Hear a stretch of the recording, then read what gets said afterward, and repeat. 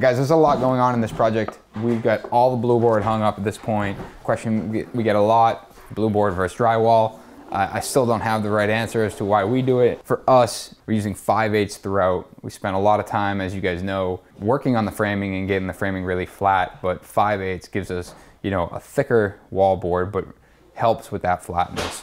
We're working with really tight tolerances, 30-second kind of basically across the entire surface, ceilings and walls. So anything we can do to help achieve a really flat wall is important. But you know, a couple details I want to walk through.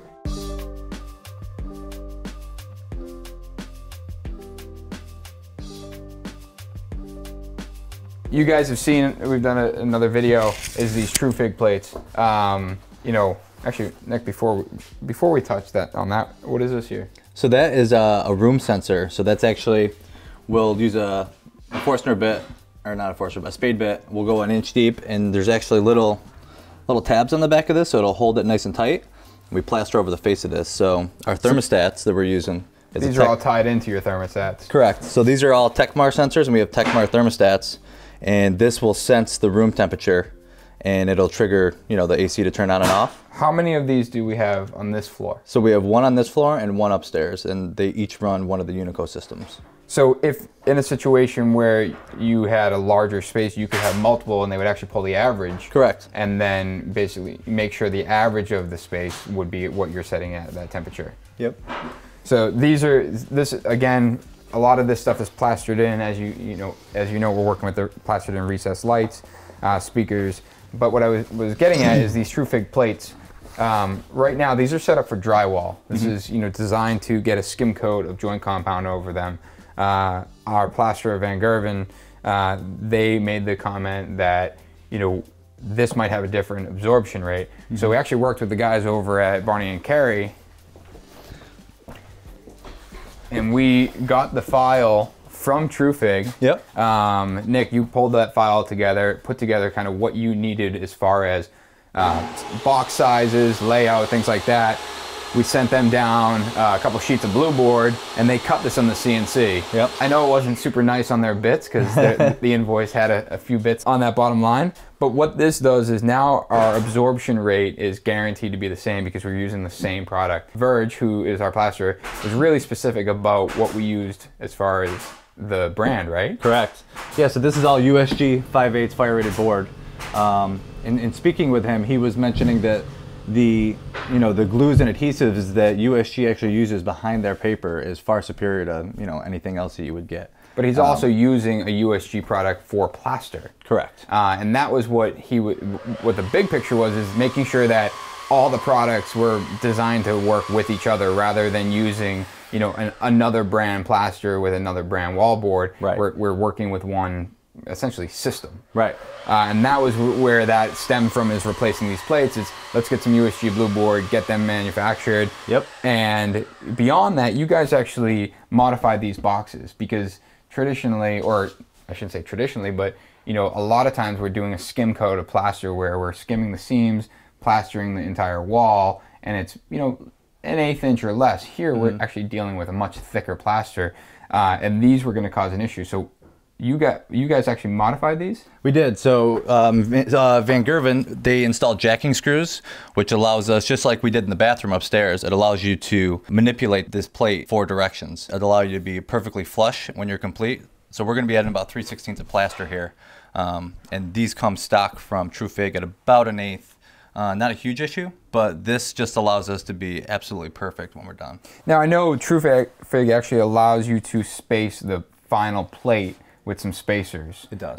This is actually helping avoid that, giving you a mud flange, and rather than spacing the plate in and out, you're actually setting your mud flange at the finished height, so you're not dealing with spacers. Right. You call them jacking screws. If I understand correctly, it was really just adding a nut to the back of the existing screw, yep, allowing that when you spun it, it was actually moving in and out of the threaded insert. Right. Which is, I mean, you're talking a few minutes per box here to get the adjustability, but also replace and guarantee absorption rate. Right. Now, this is, you know, I call it paranoid plaster because the absorption rate of this, where we're plastering over it, we're priming over it, we're painting over it, the likelihood of that being an issue is probably pretty low percentage-wise. Right. However, it was something that we said we do have the opportunity to replace it. It's kind of small potatoes as far as time and cost. Let's do it because we have 75 or so boxes here, and they're squares. And if we have all these squares throughout a wall, should there be an issue, you're going to have these square patches across the wall, which we're painting this whole place white, really flat, you know, really intentional flat walls and a lot of light. Yeah. So this was a key detail. Yeah. Swapping these out did take a little bit of time, but in speaking with Verge, you know, if we were to leave the gyp that they came with in place, he would actually skip over that when he's plastering, doing his base coat, and he would come back with like a Durabond and an Easy Sand. So it's just an extra step that he would have to go through. So like I said, although it does take some time to replace these, we do save some time on the back end of not having to come back and do each of these individually. Which was, you know, we can do a whole wall now. Yeah, and in that conversation, understandable, like that, I get that that makes sense, you know, using a different material and blending them in with an Easy Sand.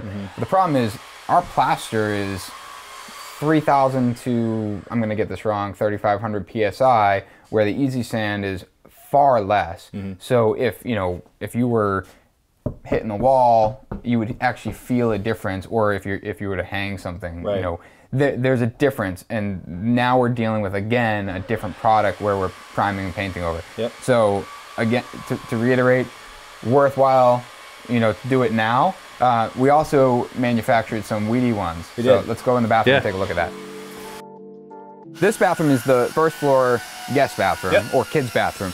Upstairs, we have the master bathroom. Both of these are getting completely covered in a lime plaster, waterproof lime plaster. Is really important to note, right? What that means is the floors, the walls, the ceiling, the bathtub that we're gonna get to in 1 second is all gonna be a monolithic look. The way I kind of explain it is though, if you have this big chunk of lime and you carve a bathroom out of it, this is what you should end up with. Really intentional, really modern, really sleek detail. So we have to treat this as, you know, all waterproof. So we're using the Wedi product because it has a cementitious layer to it. Your waterproofing is actually this foam core. But we do have light switches in here and light details. Same thing with the ceiling. We're dealing with the ceiling recessed light. You know, you guys have done a great job with a lot of the HVAC vents, manufacturing, you know, your own louvers so everything could be plastered in. And again, we sent these down to the guys at Bounty and Carey, and they did the same exact setup for these light switches where they're building these boxes right onto these Wedi panels. And I really like this because now this allows us to be completely consistent through the entire home, you know, from bathroom to, you know, the traditionally plastered walls. Everything's the same spacing, same heights. We dropped lasers on all these, so everything is perfectly in line. That's actually a really good point you brought up, is the spacing, because when you are modifying these TrueFig plates, there's all these lines and drawings say do not cut here, make sure your cut zone's out. And we had that situation out in the living room where we had 3 boxes and the spacing was kind of off. So this is actually, when you worked with Dovey over at Barney and Carey for this, you actually were able to say, all right, this is the plate I need, and I need 2 boxes, and let's space them this far apart. And rather than having 2 plates, you have 1. So you guys are going to Wedi this whole space. Floor, it looks like the floors are done. Ceilings, walls. Talk to me about the bathtub, because just a few weeks ago we had a nice big ceramic one in here, and they had asked us if we could plaster it, and we said no. So it looks like you have a few pieces here. We do. So like you said, they didn't like their, you know, ceramic or cast iron tub that they had. It was a big soaking tub. So we said, yeah, why not? You know, we can build you a tub. So what we did, we drew this up in this is a big tub. It is. What drove the size of this? Obviously maximizing our space width-wise here, but what drove this depth was this shower pan back here. So this is a Wedi shower pan. It is. It's like the Wedi Fundo Primo. They sell them at most of your tile stores. But we didn't really want to spend the time, you know, because it can get very time consuming with the pitch and things can go wrong. And it's just peace of mind for us to know that we have this pan, it's pre-pitched, and everything's going to shed water where it needs to go. Yeah, absolutely.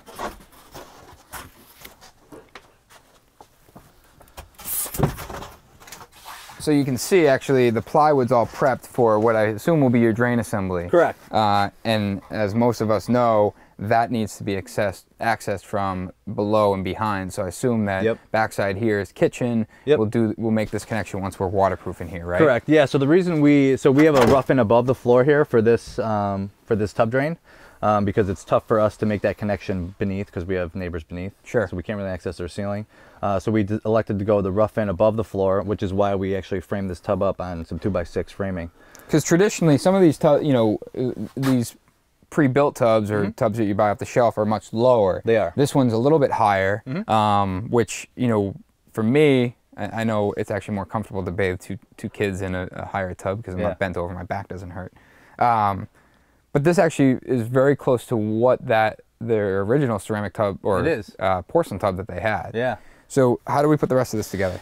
So you got that right. That goes in first. Then we got these side panels that'll go in next.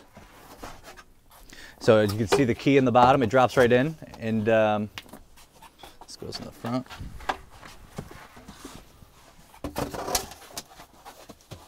I'm gonna get up and in here. Yeah. On the face, and we're actually going to. So all of this was cut on his CNC, right? It was, yep. So we drew it up in Revit and sent it over to Dovey, and he was able to load the files and cut it all. Do you know what roughly it costs to get this thing cut? It's about $500-600 to get it cut. And then these, so you'll notice these sides are a little different. They actually have a 90 on the face. Okay. And the reason for that is that we accounted for our finished plaster. So when we're complete, we will have exactly a 5-inch shelf all the way around on all sides. So when this comes down, you'll have 5 inches there. Yep, so we're gonna be at a 1/2 inch. This is the true test right here. There you go. That's comfortable. Yeah. That's a nice tub. Yeah. Too bad it's for the kids. Yeah, we'll have and since we have a wall-mounted toilet here, we'll actually have a pair of shower doors here that can open all the way up, and won't interfere with any tank or anything over here. So if they are bathing the kids, they're able to open those all the way up. That's a big concern when you do glasses. If you have a splash panel, that's a detail we do a lot as we swing it. But if you have a more traditional toilet, you can't with the tank. Right. Which is great with the wall hung. Yep. Great. That's a killer detail. What about the drain? Because that's a shower drain. Yep. Shower drain doesn't usually have a stopper. Correct. Yeah. So that's set up for a grid drain. Obviously, we need a drain with an overflow per code for a tub. So what we're going to do is we are going to actually have Steve from Van Gerven. He'll cut this out. He'll cut a nice square out, and we'll rabbet that edge, and we'll drop a piece of probably 3/4 Wedi in there, so that we can, and we'll make that connection ahead of time with our tub drain, so we can waterproof that connection. And then obviously we'll make the same connection up here with our overflow. So you're using that shower drain really for the pitch, and then you're going to cut that out, modify it to put in a more traditional tub drain. Absolutely. So now you're solving the stopper and the overflow. Right. So the tub, super cool detail. Is there anything else in here that's going on that we should talk about? Yeah, I wanted to talk, so sticking with those glass doors. Yeah. You can see we got blocking here for our hinges, because we're going to hinge these directly to the wall. And over here we're good on our hinge up top. But down here. But down below. This is your radiant cabinet, right? It is. So it does interfere, and I'm wondering if we can come up with a solution to not move this and still make our hinge work. But I'm a little concerned, and I'm thinking we're just going to have to move this entire thing over, which will be a little tough because we have, if you can see here, we marked it. These are our return and supply lines for this cabinet. I think in this case, this is me thinking kind of on spot, is that why not bolt that hinge through the cabinet and making sure that on that back side, that as long as there's no pipe in the way or you're not going to screw into something, you can put some sort of solid blocking to make a physical, a nice strong connection. Absolutely. Obviously we look at this as like, man, we wish that we thought this through. As you said, even just that, and I can see all the pipes coming up from the radiant floor. That's a big deal to move it. It is. So I think it's really considering what we can do creatively to make sure that we still have a nice physical connection. And there's a face, there's a cover on that cabinet, so you'll never see it, and I doubt the homeowners are going to remove that. They have no need to really remove that cover. But with that being said, we can still do a nice job putting a nice solid block in there that makes that isn't something that is completely ugly. Maybe we paint it or something to make it blend. Or one thing I know we added is this light up here too. If you guys are familiar with our under cabinet lighting, we always do that LED basically tape light that goes into a linear slot with a diffuser on it. Well, you're basically doing that times 3, Right. and creating a really big one that's going to wall wash this back wall, because this is your only these are your only lights, and we actually physically can't get a light in the ceiling here. Right. Yeah, so the way this was drawn from Zephyr, our architects, was that we would have a light that fell in the field over here, and then another light directly above this tub. As you can see, we got plumbing stacks that interfere. And you know, during the rough, we didn't really have an idea of how big this tub was going to be, so our light actually fell here. Once we got the tub in place, we realized, oh man, you know, we're real close to this glass. We got to shift everything. So we shifted these out. But then, you know, to come up with a solution here, I think we had talked about, you know, doing something like this. So we kind of sketched up, you know, having like a knife edge and recessing that light. And we actually found a light from, I hope I'm saying it right, Kloos. But what it is it actually gets plastered in with the Wedi. So it's got a leg that comes flush with the ceiling and a leg that drops down. And they actually give you a sacrificial lens. So once this is installed, you plaster over the entire thing, very similar to the TrueFig. Pop that plate cover, install your tape, and put your cover back over it. You know, a new wall wash. Yeah. So I'm going to pull up this photo here that was kind of an inspiration. So here's actually the bathroom that we pulled up. Is though you see this shed of natural light flowing down that back wall, and it really illuminates that shower. So this was kind of our inspiration. Yeah. And obviously knowing that we couldn't bring natural light in, we looked at other opportunities, and you're absolutely right. We looked at like a knife edge, but with we didn't have the room above. Right. We decided, hey, a linear diffuser is going to give you a very similar look to that. Yeah. Let's pop up to the master, take a peek at that, okay, and then we'll go from there. Yeah. All right, so this is our master, and we obviously a little bit further along. Yep. What's going on? So this is all Wedi. All Wedi. And this is our first base coat of plaster? Correct. So this is a cement product. I believe it's a Stowe product is what they're using for their base coat. Just really to bring everything flat and get a nice base layer on there so they can adhere their Devline plaster. And there's a lot of details and a lot of pre-planning here. You know, you're standing at one of them. This is our glass track. Yep. So this glass track is in the wall as well as the floor, protected by, it looks like this piece here. Yep. Yeah, you can see that. There's our glass track, and we're about 3/16 proud, which is our plaster thickness. Correct. So the goal with this, as everything in this project, is trimless. You know, plastered in place. Yeah. We look above here. We have underneath that red tape. Yeah. You know, you guys actually manufactured, Steve from Van Gerven, they manufactured this HVAC grill. Yeah. So it gets plastered in place. Yeah, he did a great job. The recessed lights, you can see that they're sealed and prepped for plaster. Our speaker here, it gets plastered in place, and then our HVAC register over against the wall. Yeah. Everything is really well thought out here. And if you notice, so the opening on this grill is actually matched. Steve matched it with these 5 openings here, so that it's a little detail, but it's nice to stay consistent with, you know, your opening from there to here. My favorite word is being intentional. Yeah. Which is great. And then going back to the glass track, this is prepped so when our glass gets tipped in, it's plaster all the way around. Yep. Really nice.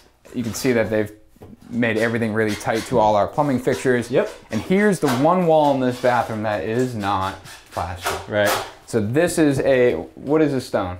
That is a Pentel Quartz Arabescato stone right there. That's a 2-centimeter stone. This was holding up a lot. There's a lot of coordination, and this is really kind of like the first step to allow this bathroom to go into completion. Correct. This had to be templated after all of this was done. Yep. And I'm looking down below underneath that red tape is 2 linear drains. Correct. So we are using 2 Schluter linear drains here, and true to our nature, we want this wall to be draining water right into the back side of our, you know, tileable drain cover, which is something we pointed out over at our Lincoln project.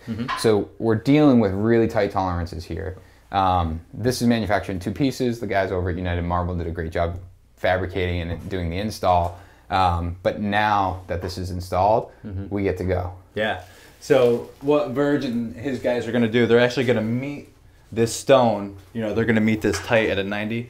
So all of these small gaps that you see here, they will be hidden, and it'll allow us to have a very clean and tight look around this entire piece of stone. Same thing with the drain covers. He actually removed the Schluter Membrane? Yeah, the membrane from the top, and he'll actually apply a piece of Wedi and custom make these covers to match the floor and the walls. And then we'll leave that, we'll have that nice clean reveal along the back side of the stone where the water can shed straight down and into these drains. So what's next steps in here? So next steps in here, Virgin, his guys are going to get back in here and they're going to start plastering 2 stone. They will never plaster a wall and a ceiling in the same day. So they surface by surface, right? Right, exactly. So that way they allow a clean, tight edge. And then after that cures, they'll come back and meet that with the following surface. Another thing they won't do is they also won't do 2 adjoining walls. Right. So if they're doing a small room and they work at a pace that allows them to hit that level of perfection we're looking for. But if they were working in here, they would work on this wall and the opposite wall, right to your point, to make sure that when they do the opposing walls, they're getting laser straight corners, right. Which is really interesting to see that process. But it nets for a really great result. But I also noticed on the way in here that Pat actually improved from our last video on how you guys are cutting those metal jambs. So let's take a quick peek at that. Last week we did a video and it was when we first started putting together our idea for these door jambs, which is the one back there. Yep. You guys have made some significant improvements. What is this? It's basically, we're trying to streamline it so we can just, line up our marks, make the cuts, and get the same exact notch every single time. So this is a jig that we created that slides over the door jamb nice and tight, and then you can line up our 2 points that we're trying. Want to slide that in? Yeah, absolutely. Sure. Now we can slide this in.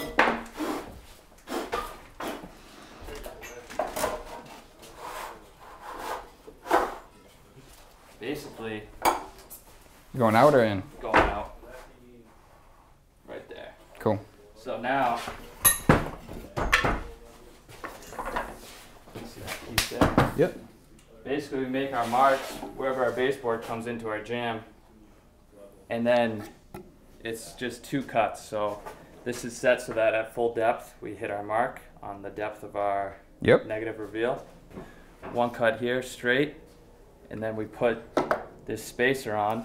This is spaced out so we can fit the saw through. Put our spacer on here. And that's giving you that 45. And then that's our 45. And then that hits right at the top of our negative reveal, right where we want it. So this is just, you've created consistency, and you're gonna have to make, I assume, 2 of these jigs, right? Because we have 2 different style jambs. So 2, originally we thought 4, but you're able to flip in a way where we can flip it over. Yep. And make our cuts. So that's really cool. Up front, but once we get rolling, it's dude, gonna be a lot that's awesome. I'm excited to see this come together. Yeah. Nice work, man. Thank you. As we're making our way down, they're working on the door jambs, but you can also see that some of our baseboard is going in. The guys, Patrick and Lasana, are getting all of this set while Pat is working on the door jambs. So you're starting to see this unfold with this flush base detail, the white being our poplar milled down, prepped for our regular detail in preparation for plaster. But let's go downstairs and check out that first staircase that's all complete.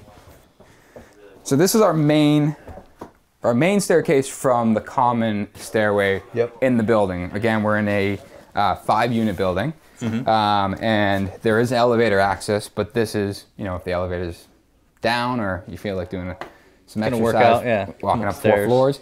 This is our first staircase. So this, we worked with Zephyr on the detail for this mitered, continuous white oak tread riser, and we added this shadow detail, which is super cool. I love it. Talk to me about this staircase, what we started with and kind of how we ended up with what we got.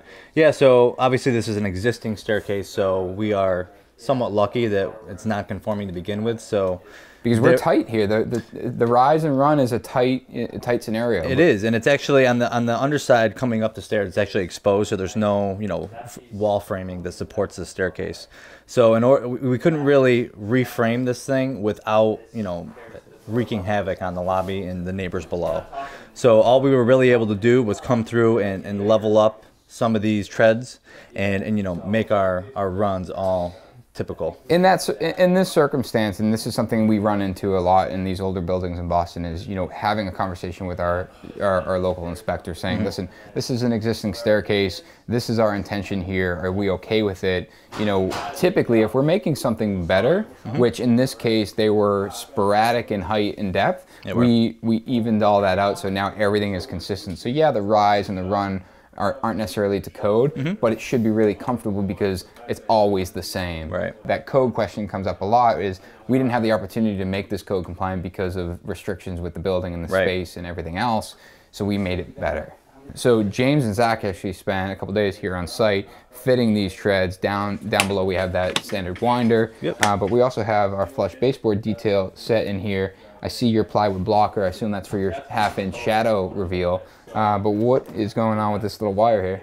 So you are correct. So that is for a quote-unquote shadow reveal, but we're actually going to stick a light in that gap. Cluse, same manufacturer that makes the bathroom light, they make a micro aluminum track that's less than a 1/4 inch thick, and that will actually mount to the back side, similar to our reglet, but it'll just throw some additional. So this is probably very similar to our undercab lighting. Very similar. And this is helping solve the issue of, we have an open staircase above, which we have plenty of natural light. We have light above there that's going to pour through this staircase. Other than that, we have one recess at the bottom of our stair, and this can get very dark. How are these switched?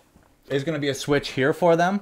We're also going to be installing a motion sensor on these so that, you know, when someone walks by here, it automatically illuminates for you. Same thing at the bottom of the stairs. When you open that door, it'll illuminate and allow you to walk up the stairs. So if you're walking up the stairs with 20 bags of groceries because you want to make one trip and you felt like doing exercise, the lights turn on automatically for you. Yeah. This is staircase number 1. We have the open staircase here above. I know the steel is in manufacturing now. And then we have the mono stringer, which we have delivered, installed. The treads are sitting in the shop. Excited to put that together. I know you're waiting on final deliveries to come in through the roof so we can put that together. Correct. Yeah, we don't want to risk damaging any of that. We have a lot of glass in this place too. Tons. And what I'm looking at here is, this is going to be our glass detail.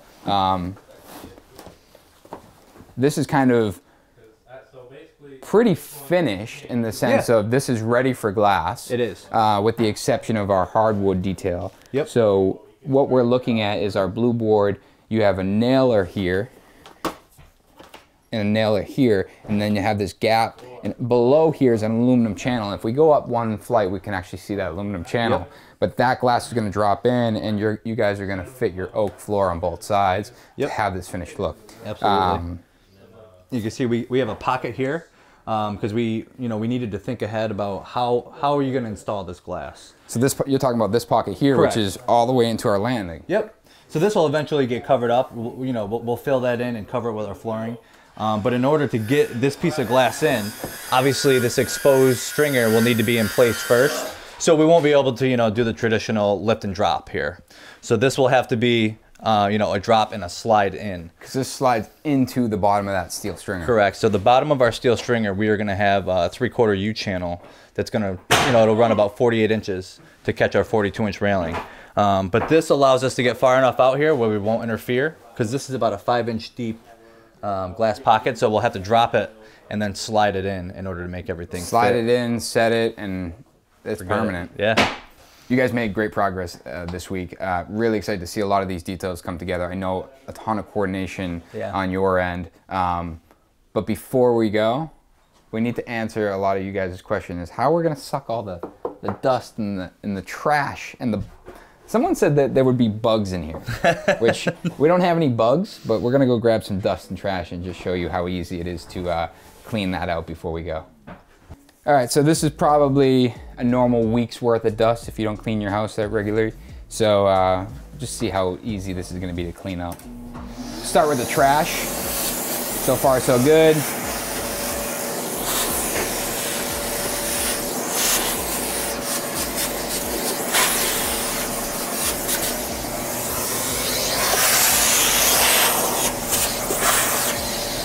You guys need any tips when I'm backing my stairs at home? I usually do the outside edges first, a lot of the dog hair, do the back, and then you do the field.